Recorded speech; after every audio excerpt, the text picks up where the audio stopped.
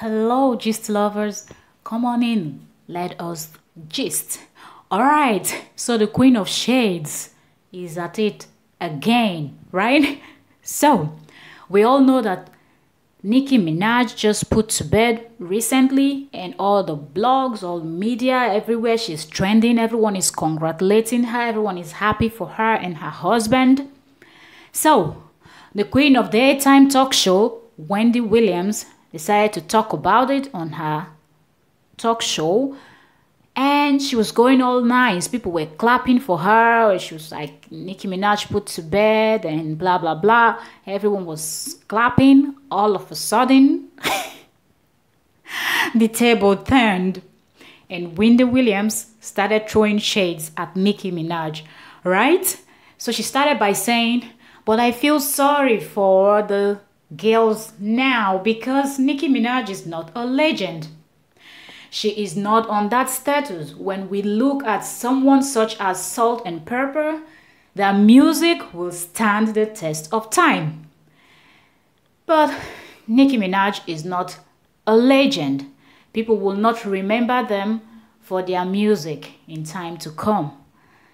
And people were not having it. People were not happy at all.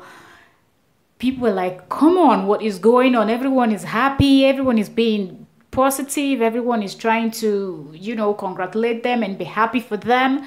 And every time you have to talk about this lady, it's either you're talking about her husband's criminal record, or you're talking about the fact that he was convicted for manslaughter or something of sort. Can you just talk about this lady without throwing shades? And come to think of it, some people were all, happy that Madina was out there defending Wendy when Nene Leakes threw shades at her.